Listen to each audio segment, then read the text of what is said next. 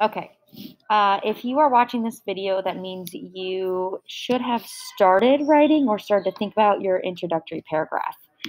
So let's start with some common misconceptions. You don't need to say, I think that, I believe that, in my paper, I will write. Just tell me what you're going to write.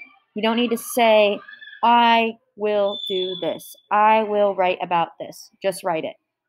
Your thesis placement. Your thesis should go at the very last sentence of your introductory paragraph. It should give me specifically what your stance is in your argument. Are you agreeing? Are you disagreeing? What is your stance? Indent your paragraphs and do not use first or second person, okay? Meaning no I, me, we, you, us. Now, thesis statements. This is important. You need to have an argument that has specific details that back up your perspective. So any good argument, your perspective must be one that is debatable. So here's my example. Shakespeare's Hamlet is a play about a young man who seeks revenge. Okay, that is a fact. Great, I know that, right? Okay, whatever. Here's a better one. Hamlet experiences internal conflict because he is in love, and because he is in love with his mother. There we go. Oh, I didn't mean to do that. No.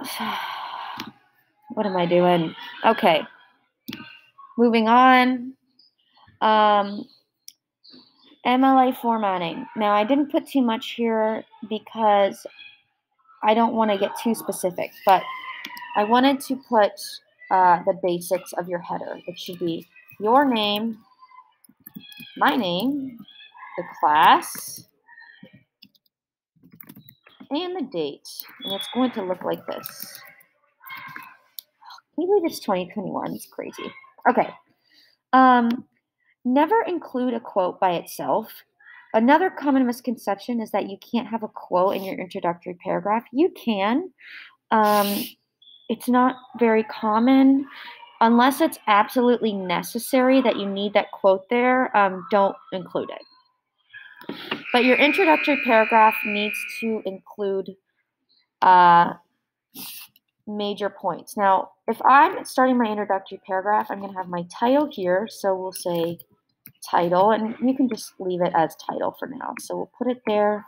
And then I would say indent in Shakespeare's King Lear, and leave it like that. Okay? There's not much to it. You can just leave it like that. And defend your argument, put your thesis at the bottom. Other than that, there's not much to an introductory paragraph. We'll talk more about the body paragraphs as we move forward.